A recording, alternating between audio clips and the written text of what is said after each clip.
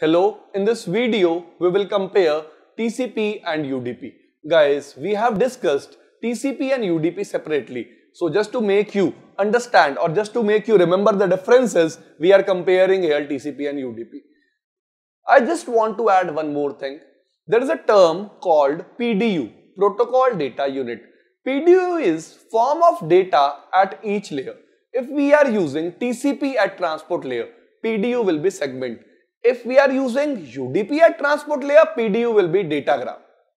Now, let's discuss the first difference. If I talk about TCP, TCP is connection oriented, whereas UDP is connectionless. If I talk about the usage, TCP is used for application which require a lot of reliability, and you can say for the application for which the acknowledgement is must, or there should be in order delivery of data. But UDP is used for applications like which want faster communication, or you can say for video and voice communication. Next, if I talk about reliability, TCP provides you reliability because for every segment there will be a acknowledgement. But in case of UDP, there is no guarantee because there is no reliability, there is no acknowledgement. If I talk about header size, in the upcoming video, we will discuss about headers of TCP and UDP. Here we are just concerned with the size.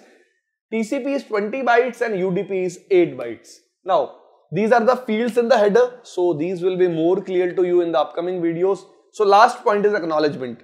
As I have already discussed that in case of TCP, there will be acknowledgement, but in case of UDP, there will be no acknowledgement. Now, guys, this is all about the comparison. I want to add here one more thing. If you remember the last video that we have discussed about UDP, in that video,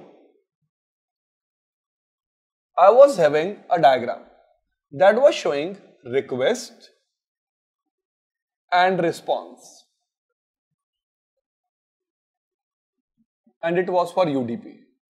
I just told you that in case of UDP, there will be no acknowledgement. Now you can ask me that in the previous video you have shown a picture in which there was a response. What is that? Actually, in this case, transport layer is not providing any reliability. This is the application layer. Which layer?